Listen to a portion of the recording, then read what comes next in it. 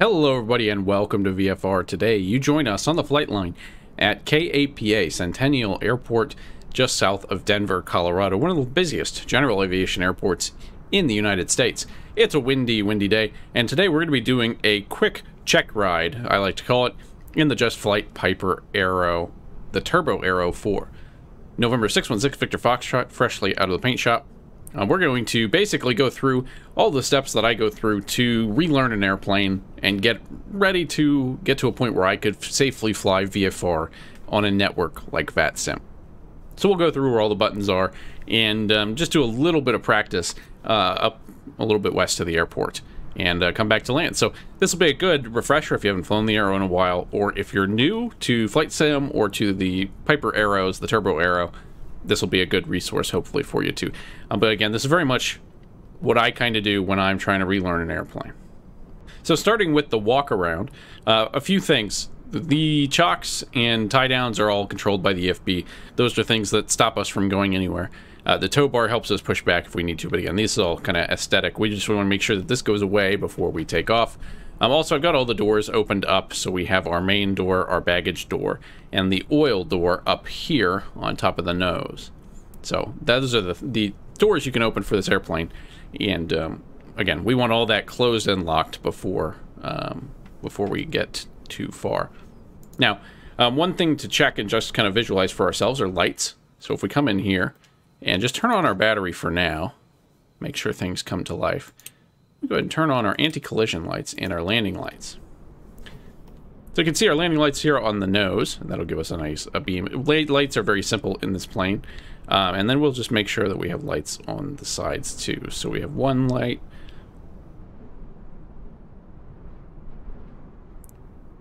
Two lights all working. Now in the real world, you're checking really to make sure that the lights are on and they haven't burnt out.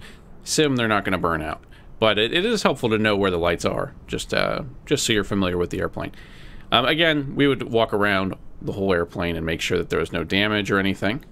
And just make sure everything's in tip-top shape. One thing we can do while we're on the outside here, though, that is sim-related, is do a quick control check. Just make sure your controls are responding. I have a setup that I can take up and put down. So when I'm not using it on my desk, it's not there. So just making sure everything is plugged in is a good first self-check for you. Now, I am going to be following basically just the Turbo Arrow manual that comes with it from Just Flight. We're in the Turbo Arrow 4 today, but this all really applies to the 3 as well. And again, we're going to be following normal procedures. So, cockpit pre-flight, we have landing gear down. Landing gear lever is here. And we tell that it's down by these 3 green lights. With these 3 green lights are down, we have good light. Our gear is down. Parking brake is set. That's this lever, and it's pulled out to be set. Avionics are off. Now, if your avionics probably won't be off, but you just turn this knob on the GPS. We're using the GNS 530 configuration. There are several configurations. This is the GTN 750. The GPS 100, the old school GPS. You have a dual GPS, GNS dual system. We're using the 530 and the older NAV2. We'll turn all this off for now while we're setting it up.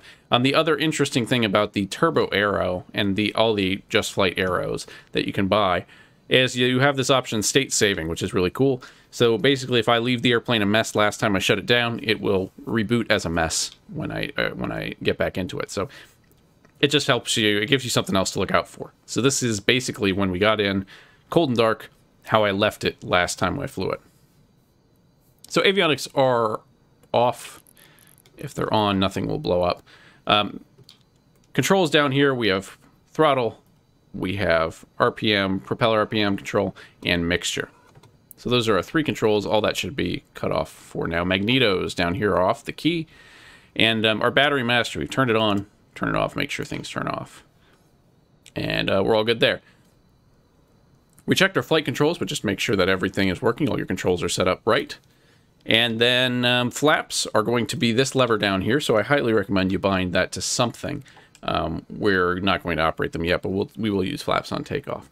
And then we're making sure everything else is closed. The last thing to check is trim neutral. That's this, this here. We are about to end. We can actually bring it back up. Again, that small deviation was because it was flying it earlier. Now, the manual goes through some visual checks for damage of the wings. We're not really going to bother with that. I'm hoping they're okay, or the magic of sim will fix it. But if you do want to close the cabin door the real way, because you can open it up, you just click there and make sure everything is latched. All right, so we are getting on to engine start now. We have a cold engine, which means that we're going to follow the cold engine procedures. It's not much different, but it is a little bit different. Now, most planes start the same way, especially small propeller airplanes. Really, you need a little bit of throttle, most of your levers forward, and then you're turning on the power. So you have to make sure that you have fuel, that you have some throttle giving the fuel to the airplane, and that all of your mixture and RPM is all good, and your electrics are all on, and you have magnetos. And so every plane's a little bit different, but broadly speaking, you need fuel, you need a spark to start an engine. Now here, we're going to get that spark through the magnetos. We want the throttle open to 1/2 inch. Our alternator switch can come on. Now I might have to move my prop lever back to get at that, but they want alternator switch on. Battery master switch is on. Fuel pump, we can throw it into low now, or we can use the prime button, so we bring the mixture full rich and hold this down for 3 seconds until we see the smaller needle here jump around a little bit and make sure we have fuel pressure actually. So that's good.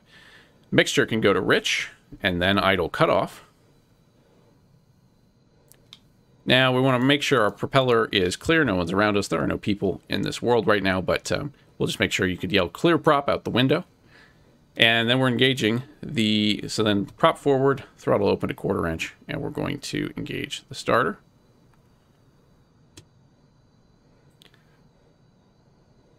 We'll give it just a little bit now.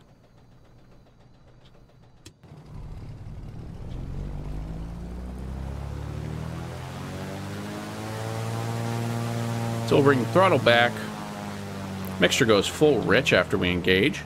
Just bringing that up until we catch. And then we're going to try and idle at about 1400, 1500 RPM. So engine controls, all your engine gauges are basically down here. You have your RPM in hundreds. So 500, 10 hundreds or 1,000, 1500s or 1,000, 15,000 or 1,500, and 2,000 up here. So we're going to keep it kind of just below 1,500. And then down here you have fuel flow along the bottom, and you have manifold pressure up at the top. If you're feeling the DC6, same idea. So we will be setting manifold pressure as an indication of how much power the engine's putting out. So magnetos to both. Throttle is now, we'll bring it, we'll just adjust it so that we're at about 1,400, 1,500 RPM.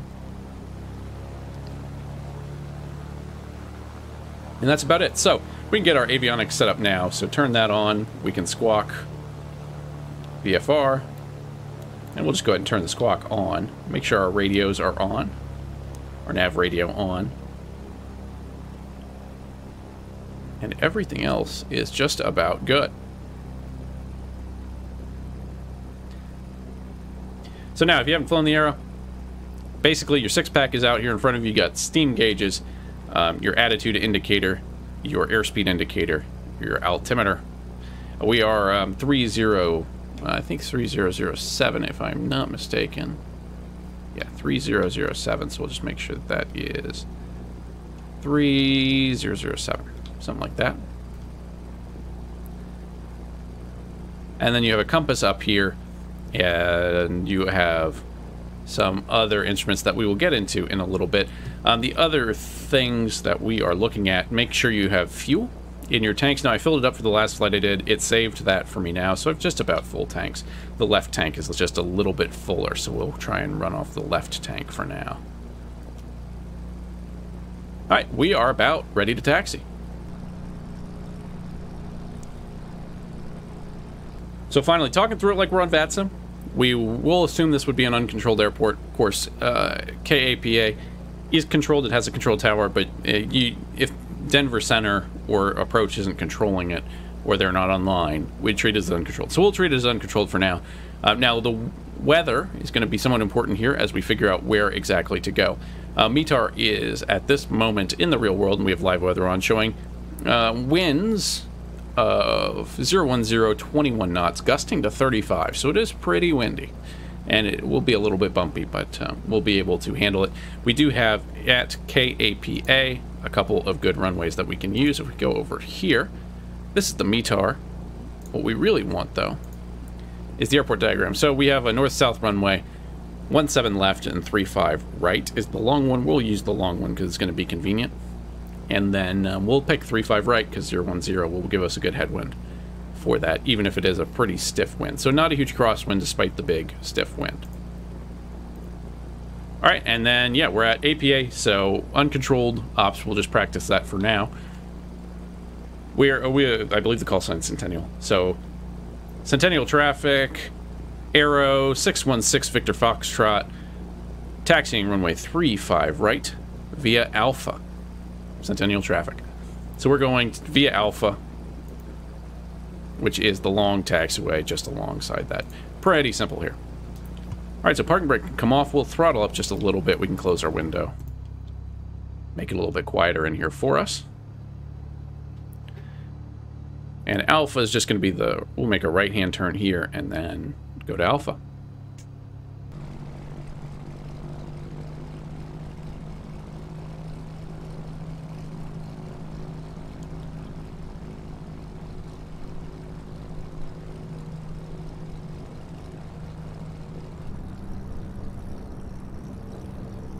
So on our taxi roll, we're nice and established on Alpha. So let's talk a little bit about what we're going to be doing today. We're going to brief our flight. We're going to take off heading to the north, 35 right.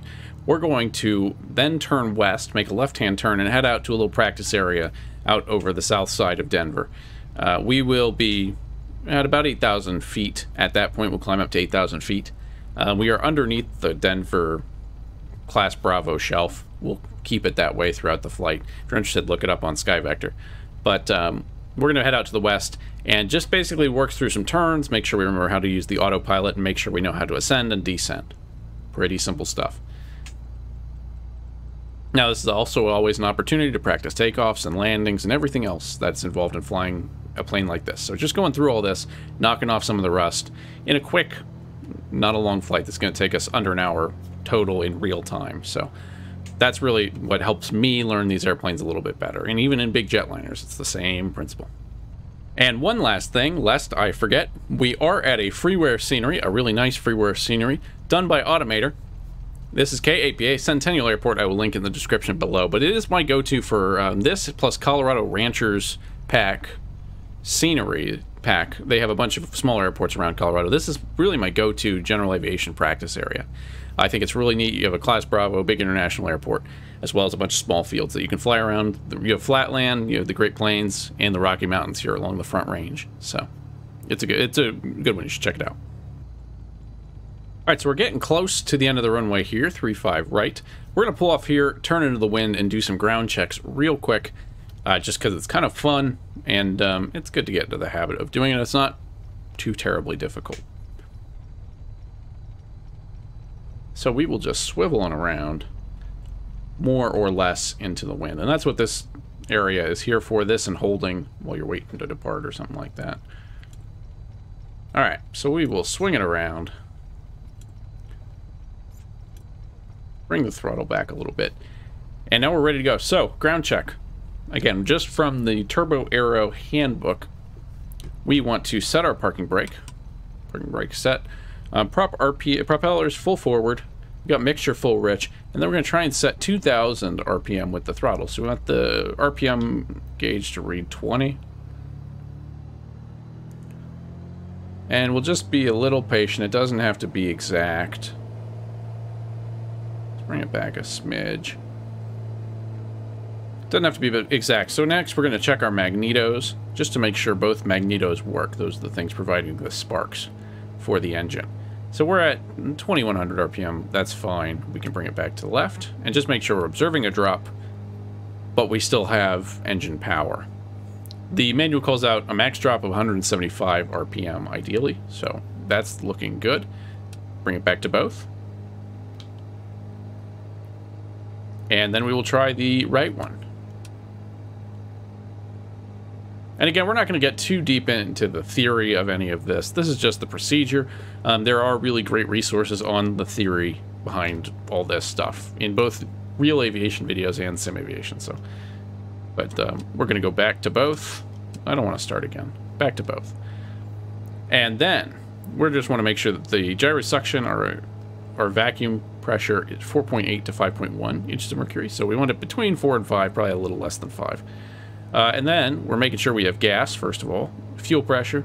Oil pressure's in the green. Oil temperatures are in the green. And that ought to do it. So give it one last look. The last thing, another thing to do before you look at, make sure all your circuit breakers are pushed in. You can push all these out. It's a nice complex aircraft. So make sure those are all pushed in. One thing we can do is test the annunciator panel while we're burning all this gas. Make sure that all lights up. And then the last thing we're going to do is exercise our propeller lever. So we're going to bring the props all the way back. Make sure our engine doesn't die. Make sure it does everything we expect it to do. We're down to some RPM value that's lower. And then bring it back forward. So we're just putting the engine through its paces real quick.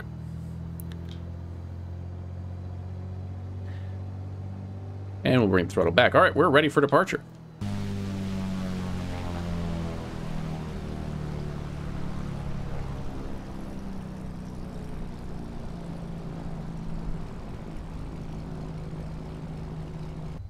All right, so we've got everything lined up. We're holding short of 3.5 right. We're going to go ahead and make our radio call to Centennial Traffic. Centennial Traffic, Aero 616 Victor Foxtrot, taking 3.5 right for a departure out to the west. Centennial Traffic.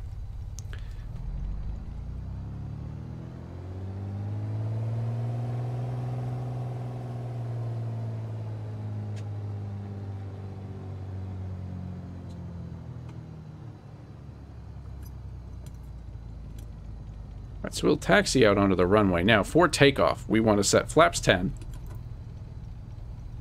We want to make sure that our battery is on, that our alternators are on. We want fuel pump going to low. Make sure our fuel is selected to a fuel tank, and ideally on the fuller tank. We've done all our engine checks. We want to make sure that alternate air, this lever here, is closed. Mixture is set full forward. Props are set full forward. Flaps are flaps 10. And trim is neutral, so that'll be okay for now. Controls are free and our doors are closed. Okay, so now we are going to bring up power gradually. Now we're going to set full power about 41 inches of manifold pressure. Real easy mistake to do. If you blow it out, you have this overboost that the turbo aero can do. Really, full power without that is only 75% of what the engine can do. So you're not going to take the throttles all the way forward. We're going to accelerate, and between 70 and 77 knots, we're going to think about rotating. So 77 knots, a little bit of left rudder. We do have a bit of a crosswind. But away we go. You can come up. Flaps can come up. And then we'll just trim it on back. Now I use a little wheel on my joystick for trim, but however you trim. We'll just trim it back so we put ourselves in a nice climb.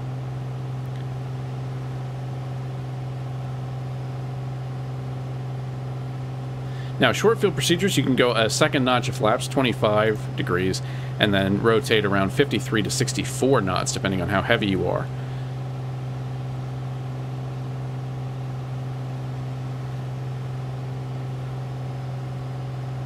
Now, our best rate of climb with gear up and flaps up, 97 knots.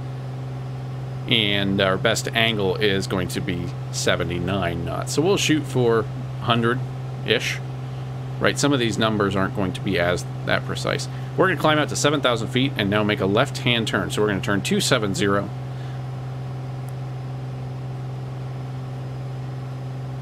And we can go ahead and just let everyone know what we're doing. Centennial Traffic, Aero 616 Victor Foxtrot is departing out to the west at 7,000 feet, Centennial. So just keep the turn in until we go to the west and just try and maintain our altitude of 7,000 feet. So we're going to fly out this way a little bit, where the ATC ceiling is a little, or the Class Bravo starts a little bit higher. So we have airspace above us that we need clearance into, but right now we're just fully VFR. So we're just going to level at 7,000 feet and set a decent cruise power. We're going to come off the prop RPM. We'll bring that back to around 2,400 and just bring off the mixture a little bit. Now, if you're looking for your EGT, it's down there on the right-hand side, so you can watch that as you adjust your mixture. We're just going to trim out for level flight. Now, it is windy, and this plane does require a good bit of trimming for good flight, so keep that in mind as you're doing it.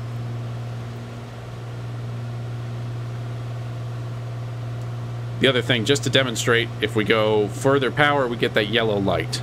That's overboost. We don't want that on takeoff. We want to set the max power without overboost. That just gives us some extra to work with. So we're cruising. I'll go ahead and set like 30 inches of manifold pressure. And we'll go from there.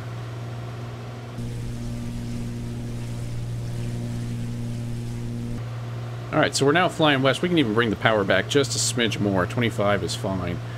We're not very heavy. Well, we're about mid-heavy. I have full tanks and 2 passengers at the moment. So we'll hold 7,000 feet.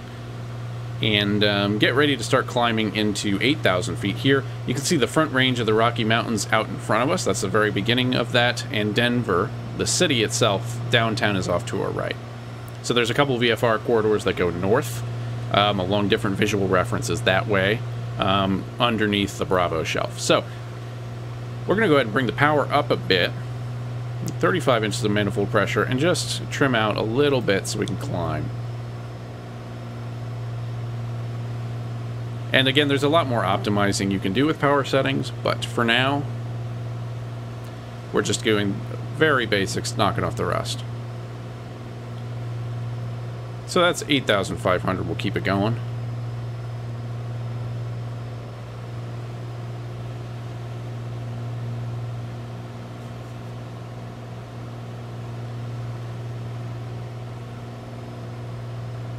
And keep an eye on our speed. We're about 110, 105 knots.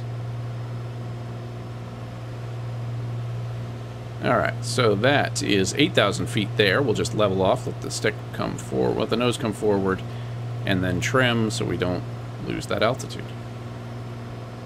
Alright, so next up we're going to turn. So VATSIM VFR is pretty simple. What we need to know is if a controller tells me to fly a certain heading, I can do that at a certain altitude. And so we're at 7,000 feet. We're going to try and stay at 7,000 feet. And we're going to turn left, heading 180.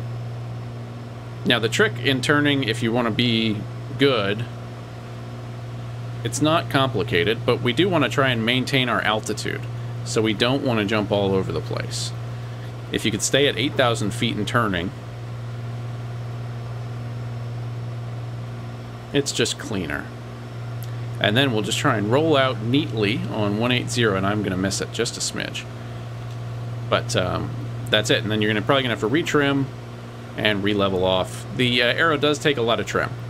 All of the variants do. So that will be something I recommend having bound somewhere as trim. So that's south 180. Let's go ahead and keep turning left. So let's make up a scenario, maybe ATC, or someone says turn left heading 120. We can go ahead and do that. And again, the trick is just maintaining altitude, so we may have to bring the nose up a little bit. But again, just kind of use those two things as your markers. Can you roll out onto the right heading and stay at the altitude you want to be at? VFR flying is kind of subtle like that. Those are really your success criteria. Alright. So we're leveled off. We can put it into a good cruising speed. We'll put 25 inches of manifold pressure. We're still at about 2,400 RPM. That'll do just fine. So the last thing we want to really mess with right now, and we can turn our aux fuel off if I think of it, we want to make sure that we know how to use the autopilot basic functionality. So that'll be heading hold. There is an altitude hold cheat mode that you can use, and we'll look at that. But for now, let's just try and hold a heading of 120. So we're going to use this knob here on our HSI. And heading mode is on. It's in heading here, so we just hit autopilot on. Now, it's not going to maintain altitude for us, so we still have to do that. But it should now stay on a heading of 120. Now, say we want to turn right, heading 150. Move the knob over to the right. And it's not the snappiest thing, but it does definitely work. Now, if you do want to activate your autopilot hold, your altitude hold, you click the Piper logo here. That will hold your altitude. It's gone right through it because I hit the wrong button. So we'll turn autopilot off, take control again, and just level back off. The other thing that you should think about in the Aero is fuel selection. Now, there is an option to turn on auto fuel selection. That will automatically change the tanks, but we're not using that. So if we were on a cross country, we would want to know how to change our fuel. So how do we do that? Pretty simple. We want to turn the fuel pump on and turn this lever to the right-hand tank. We'll let that run a little bit, make sure we still have fuel.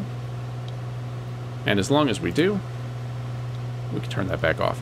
Now, fuel pumps, I haven't found a great source. The manual is a little vague. It sounds like they want it on all the time. But often in Pipers, you will use your fuel pumps on takeoff, landing, and when you're switching fuel tanks. That's not specific to turbos or anything, but that is just kind of a general rule of thumb. It's different for every airplane, though. All right, so that's pretty good. We are still at 8,000 feet. We're still in the air. So let's go ahead and make a left-hand turn 060 and try and find our home airport.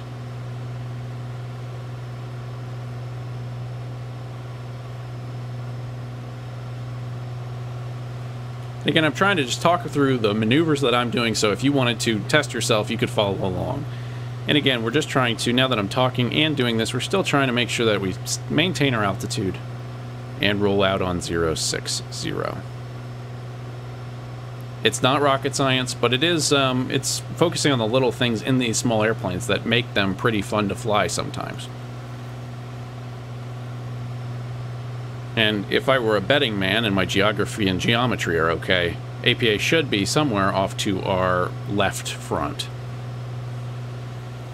Now, I am using the 530. You can use any of the GPS options. GTN 750 on 100 dual, but we're using the 530, so we'll back this off and we can cheat and look at it too. And there's APA, you see, right just about off our nose. And again, we're coming in for a, we'll come in for runway 35 left. So at this point, we can go ahead and start descending to 7,000 feet. So we'll come back on the power a little bit. Now in descent, the important thing with the Aero is we don't want to pull the power all the way back. It'll yell at you, it'll think your gear needs to be out, and it's bad for the engine. So essentially, we just want to basically set anything above 15. If you have to pull it back, we want to limit that. So you just reset power every so often if you really need to descend quickly.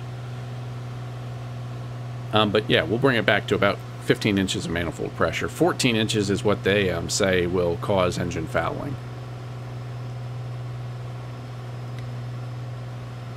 And then again, 060, so APA is going to be off to our left a little bit. You'll actually maintain a little altitude over these hills because they're getting a little close.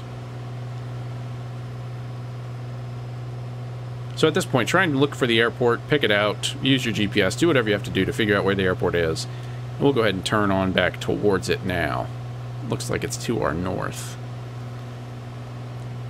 And we'll shoot to be at about 7,000 feet as we're starting to enter the pattern.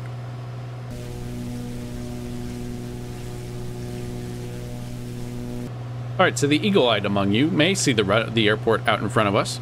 They have the flashing lights. We're actually basically coming in the right direction to go straight into the runway. we're going to enter on a right base for the runway instead. Now, landing, basically, nothing too fancy. We're going to turn our fuel pumps on to low.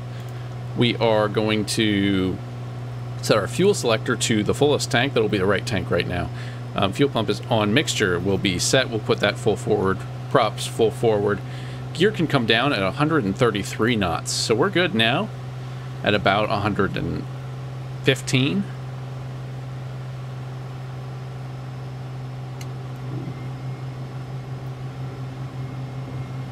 And we'll add just a little power to counteract that. Now, flaps, we can set flaps at about 108 knots.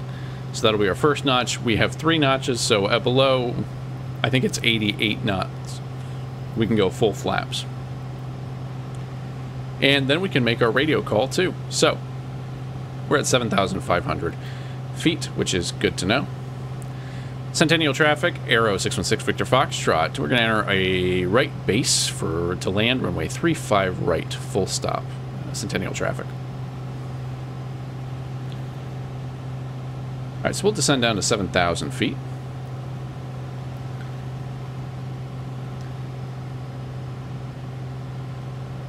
And so we've got 3 green on the gear. That is out. And we'll just let our speed hang around here is pretty good. It's going to be bumpy coming in. It may not be the best landing ever. And that's alright. So we'll give it the first notch of flaps too as we turn base. And the nice thing about setting our HSI so that it is on the runway heading is we still have the runway heading in. Now if you do need some light on your instrument gauges, you can turn up that knob there. Not that it does that much, but it does help a little bit.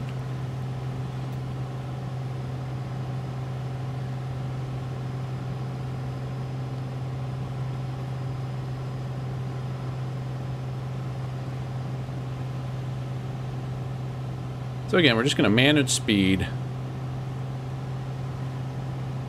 The airport is about at 5,500 feet. So we are looking all right for now. But it is very windy today.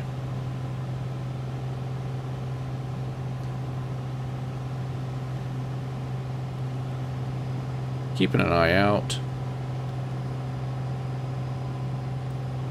And then we'll start a right-hand turn to get onto the runway.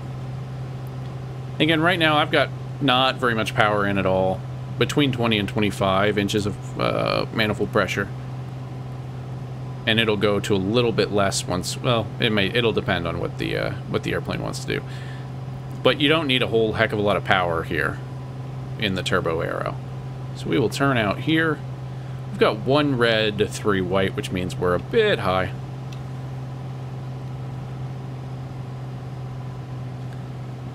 So I'll come back on the power,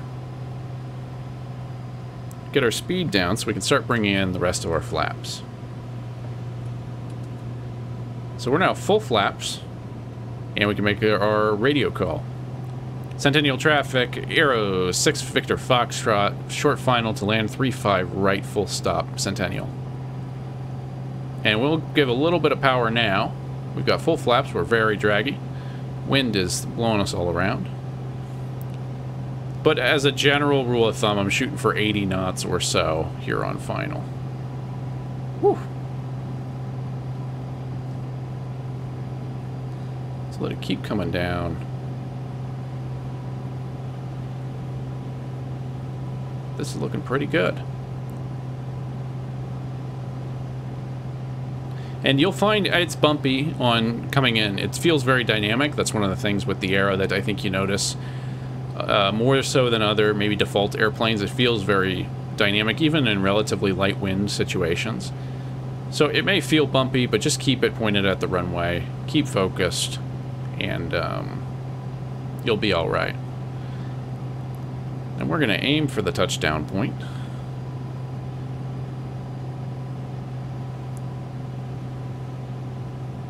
Over the threshold. We're still bouncing around a bit, but it's not horrible. And about here we can go, bring the power out, just flare a bit. I'm just trying to stop it from landing. little bounce and a little float, but we're a little plane on a big runway, so that's all right. We've made it down. We'll bring flaps up. And we'll turn off at the next taxiway right here, which should be Alpha 13.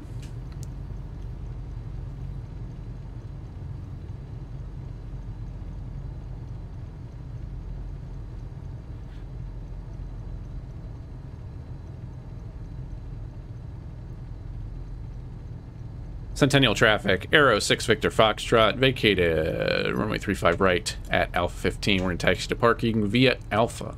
Centennial traffic. And no messing with lights or anything really. We'll keep everything pretty much full forward. You can lean out the mixture on taxi if you want to. But it's fake fuel and we're not paying for it. So that's a pretty typical flight in the Aero. We're going to taxi on back. We'll shut everything down to a point where you should be able to pick it back up if you were to load back in your state-saved aircraft. But yeah, it's not a complex airplane, but it is a complex model. It's a good simulation of it. Feels very good to fly. And yeah, this just helps me dust off the rust. Where is each gauge? What are they all called? And what options do I have? What are my performance limits? Honestly, if you're doing it, if you're struggling to learn an airplane or you want to relearn an airplane, it just helps to talk through it sometimes and say, okay, well, this is what I'm gonna do in this phase of flight and not in this one. So pretty quick, fun flight. If you want to follow along, I'll make up a little PDF with everything that we did today. So you can follow along as part of your Aero VFR check ride. And hopefully this helps. Hopefully this is at least a little bit useful to someone.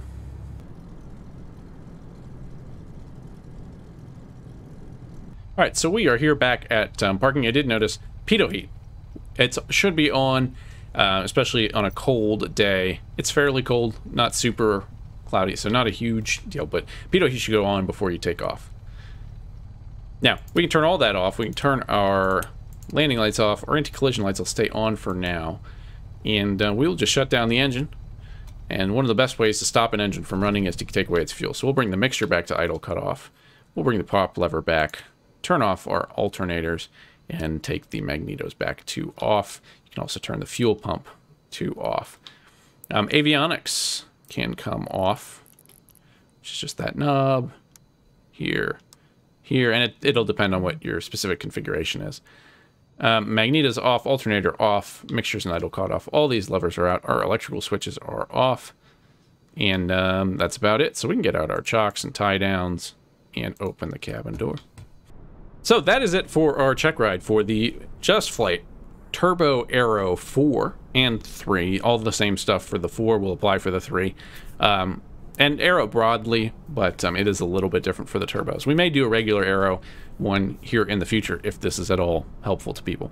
But yeah, this kind of shows my thought process when I'm relearning an airplane and getting familiarized with an airplane in one flight. I'm not an Aero expert. I'm not a real pilot. So take all this with a grain of salt. And if you have any additions or other things or things you want to point out, drop in the comment section below, as always.